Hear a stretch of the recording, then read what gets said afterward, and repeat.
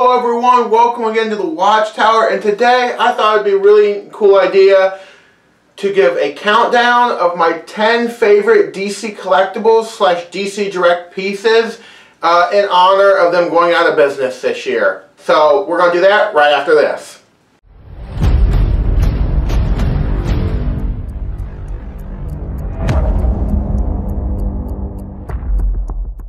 Welcome back everyone, and like I was saying before the intro, today I want to give a look back at DC Collectibles / DC Direct, and kind of want to show some of my 10 favorite pieces from them. These are 10 pieces that I own. There's some other pieces, some really nice pieces of theirs that I never got a chance to pick up.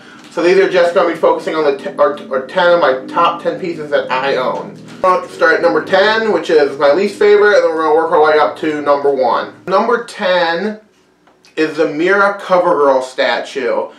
This is a really nice little piece. It's one of, I believe it's one of the first CoverGirl pieces I got.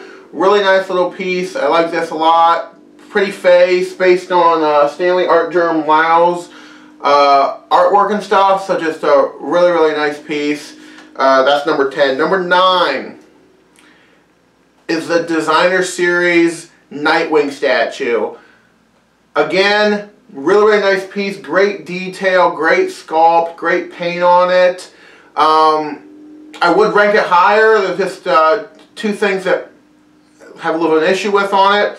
The spinning and screama sticks are a little off center, and it's, you know, kind of a generic pose. So those are the two little things that brought it down for me, but just a really nice piece overall. It's hard to get Nightwing pieces for some reason, so that's a nice little space in my collection for my Nightwing collection.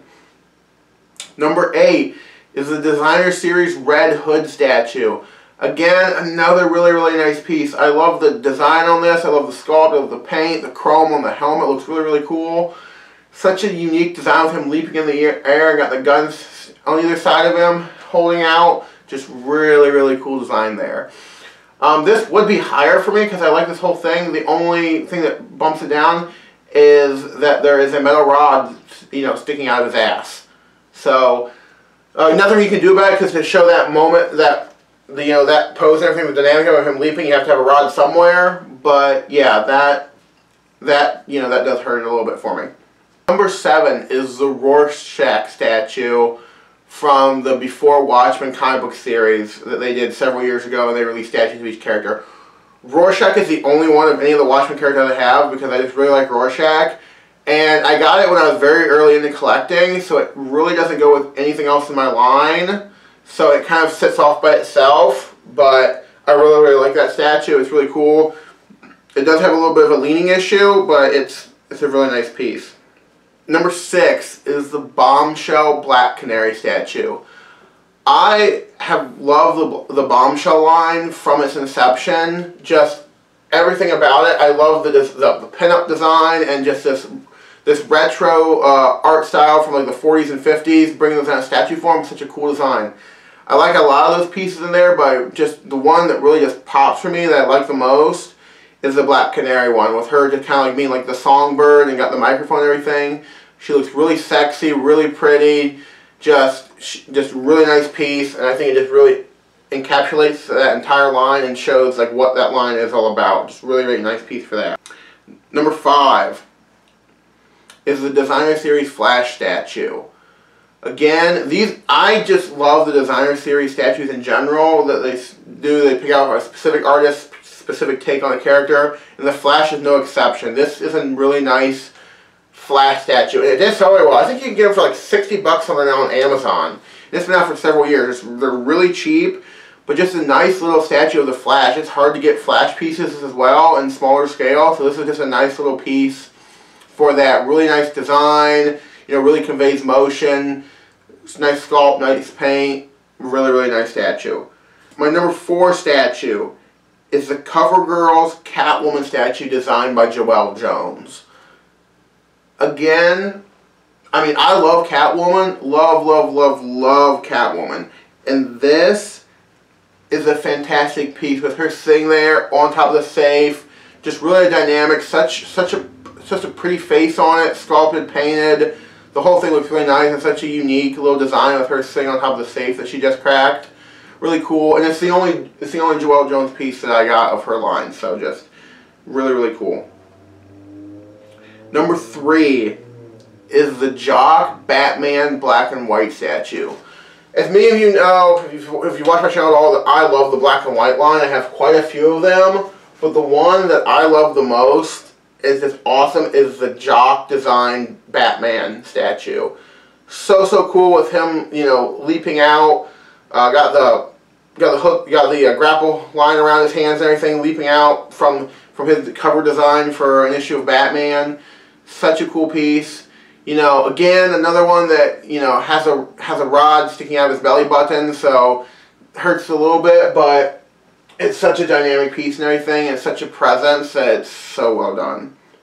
My number 2 most liked statue from DC Direct is the Dark Knight's Metal Designer Series Batman statue. This is a piece, when I got in, I just kept looking at it for the size of it, you know, only being like 12 inches tall or whatever, to have all the detail and the paint, and just so well nice, just so clean. The sculpt is amazing on it, just a really, really, really, really nice piece. Just absolutely, I think it's a little bit of a sleeper hit. I think a lot of people don't realize how nice of a piece it is. Once you get in and you look at it, it is just a phenomenal statue all the way around. And that brings us to my favorite DC Collectibles statue. And that is the Batman vs. Killer Croc diorama statue.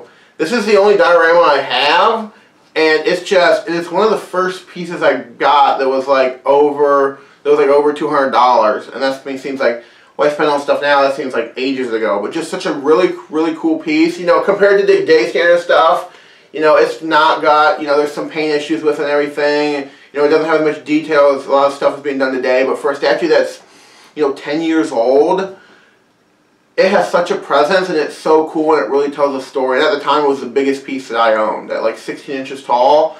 It was so cool, and it's still so cool. So that's just my number 1 DC Direct / DC Collectibles piece. I love that piece so much.